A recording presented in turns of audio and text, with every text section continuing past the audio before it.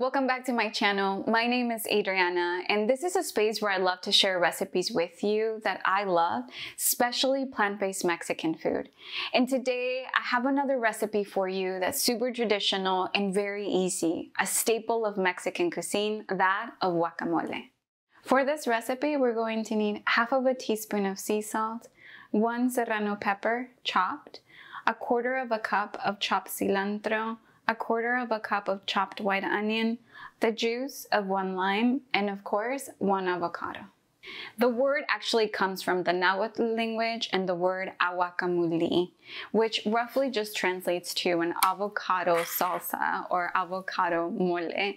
And obviously this recipe is extremely traditional. You're going to see it all over Mexico, and you're going to see a couple little changes depending on the region or the family that shared this recipe with you.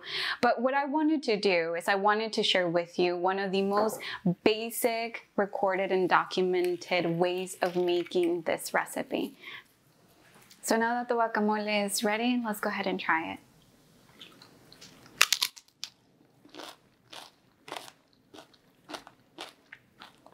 It's such a simple recipe, but everything is coming together and allowing each ingredient to live on its own. I can taste the avocado, I can taste the lime, I can taste the onion, the cilantro, and the perfect amount of spiciness.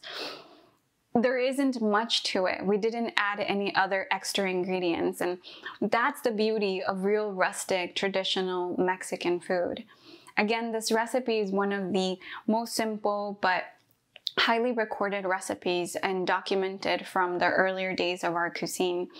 Obviously, feel free to change it as you want, but I hope that you get to try out this very basic and simple style of this recipe. So there you have it, another staple of Mexican cuisine.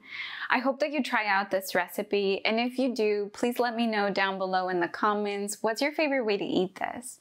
So that you don't miss my recipes, I hope that you subscribe and click the notification button and like this video if you enjoyed it. And until next time, buen provecho.